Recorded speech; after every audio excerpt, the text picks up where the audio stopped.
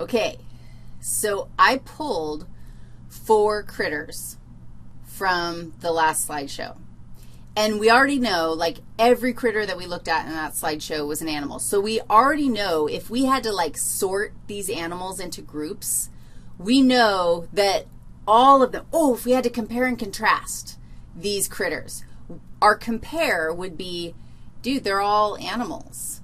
And we even if we don't know how we know that or why that's true, we still have a really intuitive sense that, yeah, they are. Like, look at them. Yeah, they're all animals.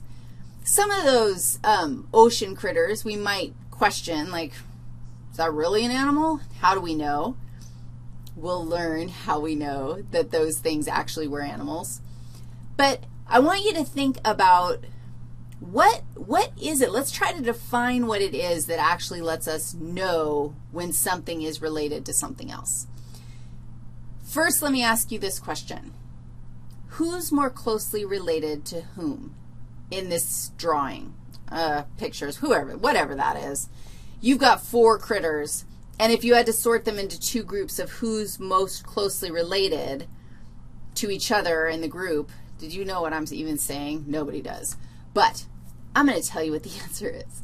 Hopefully you look at this and you're like, Riggs, seriously, this next test is going to be very easy if these are the kinds of questions you're asking, because there are 2 birds, and the birds are more closely related to each other than they are to the gorilla and the panda, who are more closely related to each other than they are to the birds. Does that work for you? So, but how did you know that? And let's list it out. You know that things are closely related when they actually have morphological similarities. What does that mean? Morphological. Let's have a new color to say what morphological means. The morphology of something is like its form, like its structure. So morphological similarities are actually anatomical, or think about what we just did. Anatomical, like structural, like things you can see. What word would you apply to that? I'll tell you. I hope you yelled that loud. It's the phenotypic similarities. Does that work for you?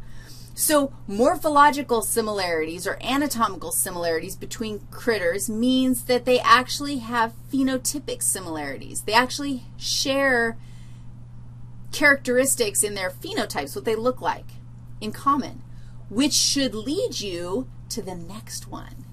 Because if there are phenotypic similarities, then what causes those phenotypic similarities?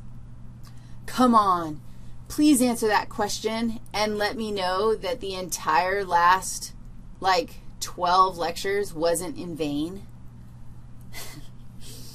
If they have phenotypic similarities, what creates the phenotype? They're genotypes. Genetic. That says genetic. They have genetic similarities, which means, how are you going to define that? Let's go with the flow here, doggies. That means that they have genotype similarities. And do you agree with that? Like, think about, how do you look like your mama? Because you got a bunch of her DNA. And so if you have the DNA that made her phenotype, then you are going to look like her. You're going to have morphological similarities to things you're more closely related to. This, to me, the way that you look like people you're related to is super intuitive. Making the leap that that must mean that you also have genetic similarities, that's not a hard leap.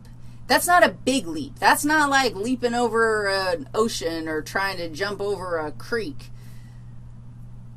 or anything like that. It's kind of, yeah, that makes sense. Remember it. We're going to talk about like ancestry, like why your ancestors look like you, and we're going to think about it in kind of a visual sense. So we're going to build a little family tree and talk about relatedness and ancestors so that we can map this kind of stuff moving forward. Okay, I'll be right back for that.